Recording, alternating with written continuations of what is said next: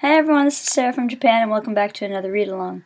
My voice is still a little scratchy, and I end up coughing sometimes, so please bear with me. Alright, please open up your Bibles to John chapter 12. John chapter 12. Let's get started. Okay. The anointing at Bethany. Then 6 days before the Passover, Jesus came to Bethany, where Lazarus, who had been dead, whom he had raised from the dead. There they made him a supper, and Martha served, but Lazarus was one of those who sat at the table with him. Then Mary took a pound of very costly oil, spikenard, anointed the feet of Jesus, and wiped his feet with her hair. And the house was filled with the fragrance of the oil. But one of the disciples, Judas Iscariot, Simon's son, who would betray him, said, "Why was this fragrant oil not sold for 300 denarii and given to the poor?" This he said, not that he cared for the poor, but because he was a thief, and had the money box, and he used to take what was put in it. But Jesus said, "Let her alone. She has kept this for the day of my burial. For the poor you have with you always, but me you do not have always." The plot to kill Lazarus. Now a great many of the Jews knew that he was there, and they came, not for Jesus' sake only, but that they might also see Lazarus, whom they had raised from the dead. But the chief priests plotted to put Lazarus to death also, because on account of him many of the Jews went away and believed in Jesus. The triumphal entry.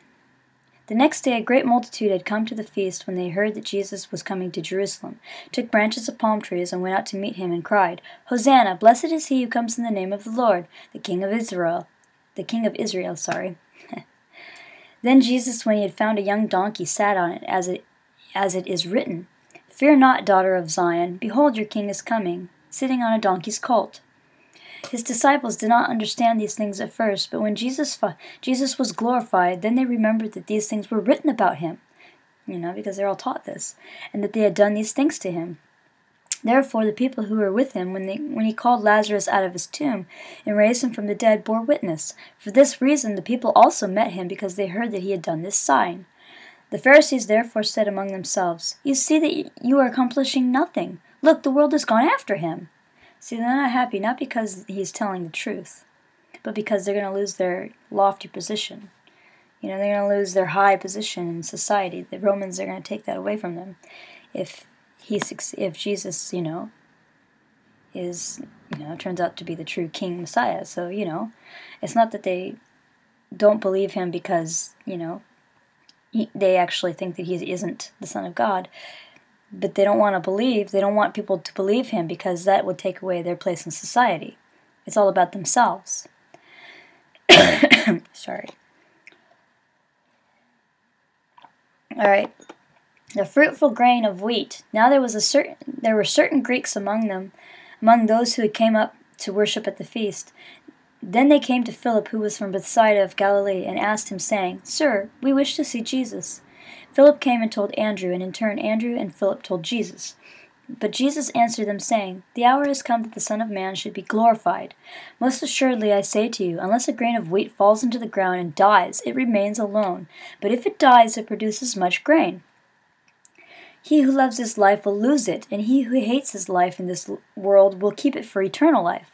If anyone serves me, let him follow me." Okay, did you catch that? If anyone serves me, let them follow me. That means you do what he does, You go where he goes. And where I am, my servant will be also. If anyone serves me, my Father will honor. Jesus predicts his death on the cross. Now my soul is troubled, and what shall I say? Father, save me from this hour. But for this purpose I came to this hour. He said, for this purpose, this very purpose, I was born. Okay, for this very hour. Father, glorify your name. Then a voice came from heaven saying, I have glorified it and will glorify it again. Therefore the people stood by and heard it. Therefore the people who stood by and heard it said that it had thundered. Others said, An angel has spoken to him. Jesus answered and said, This voice did not come because of me, but for your sake. Now is the judgment of this world. Now the ruler of this world will be cast out. And I, if I am lifted up from the earth, will draw all people to myself. This he said, signifying what death he would die. Okay? So he was telling them what kind of death he would be lifted up. Okay? He's going to be lifted up from the earth. Okay? The people answered him, We have heard from the law that the Christ remains forever. And how can you say the Son of Man must be lifted up? Who is the Son of Man?" Then Jesus said to them, "A little while longer the light is with you. Walk while you have the light, lest darkness overtake you. He who walks in darkness does not know where he is going. While you have the light, believe in the light, that you may become sons of the light." These things Jesus spoke and departed, and was hidden from them. Sorry. Who has believed our report? But although he had done so many signs before them, they did not believe in him, that the word of Isaiah the prophet might be fulfilled, which he spoke, "Lord, who has believed our report, and to whom has the arm of the Lord been revealed?" Therefore they could not believe, because Isaiah said again, "He has blinded their eyes and hardened their hearts, lest they should see with their eyes, lest they should understand with their hearts and turn, so that I should heal them." These things Isaiah said when he saw his glory and spoke of him. Walk in the light. Nevertheless, even among the rulers many believed in him. But because of the Pharisees they did not confess him, because they were afraid of the Pharisees. Lest they should be put out of the synagogue.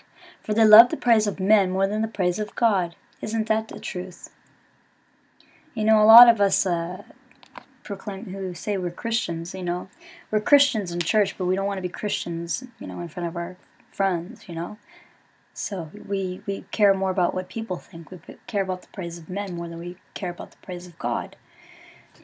So we don't confess him. All right. Then Jesus cried out and said, "He who believes in me believes not in me, but in him who sent me. And he who sees me sees him who sent me. I have come as a light into the world, that whoever believes in me should not abide in darkness. And if anyone hears my words and does not believe, I do not judge him, for I did not come to judge the world, but to save the world. He who rejects me and does not receive my words has that which judges him. The word that I have spoken will judge him in the last day. For I have not spoken on my own authority, but the Father who sent me gave me command, that what I should what I should say and what I should speak, and I know that his command is everlasting life. Therefore, whatever I speak, just as the Father has told me, so I will speak." Okay, so let's move on to chapter 13. Sorry.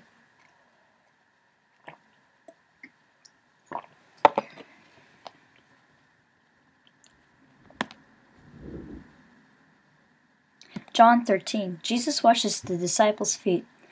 Now before the feast of Passover, when Jesus knew that his hour had come, that he should depart from the world to the Father, having loved his own who were in the world, he loved them to the end.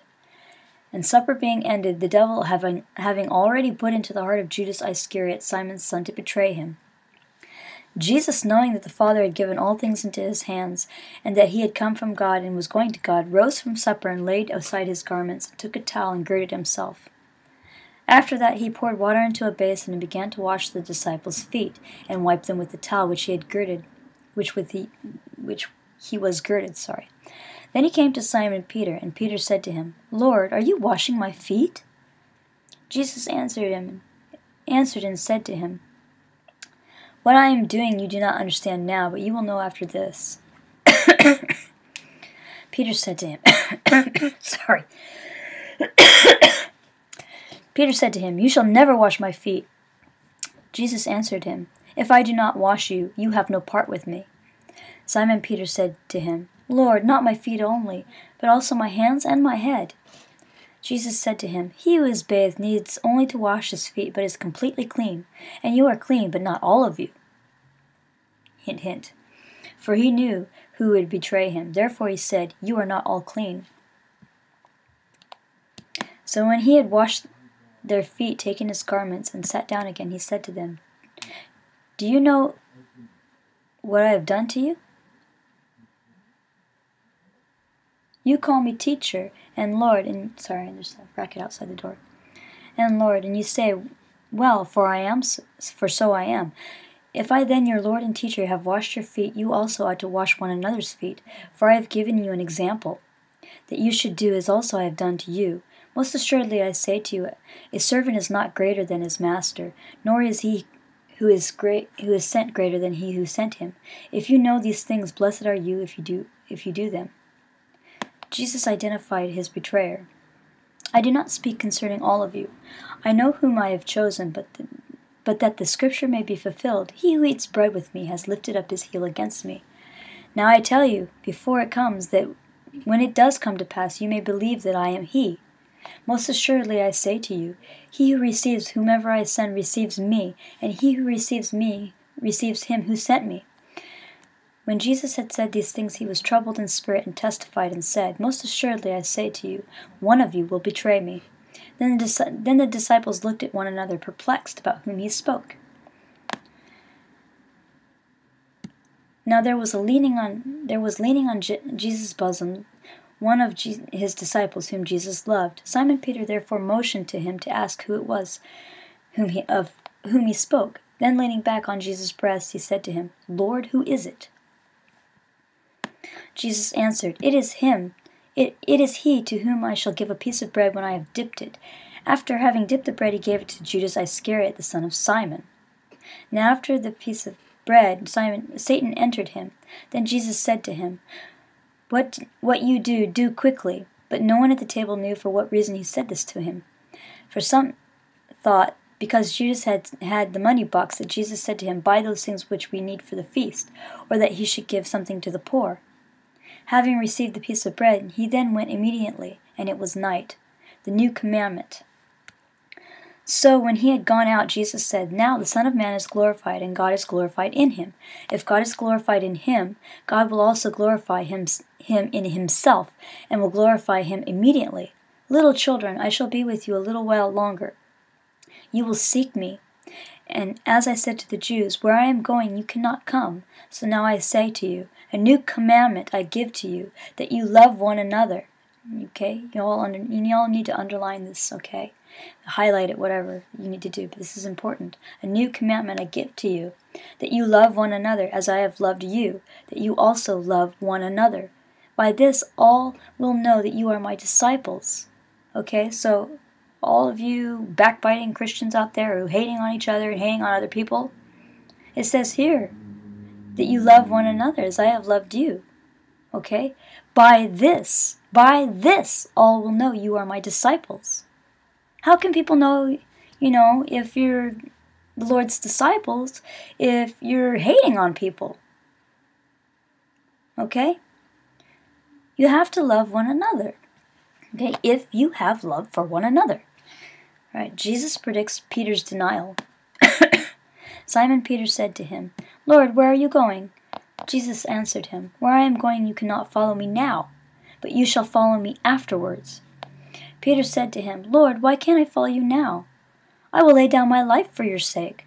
And Jesus answered him, Will you lay down your life for my sake? Most assuredly I say to you, the rooster shall not crow till you have denied me 3 times. Okay, and that concludes chapters 12 and 13 of John. And until next time, I pray that you're all blessed. I apologize for my coughing and hacking throughout this video. I'm still trying to get better. Please pray for me. Until next time, be blessed in Yeshua's name. Amen. Goodbye. Good night.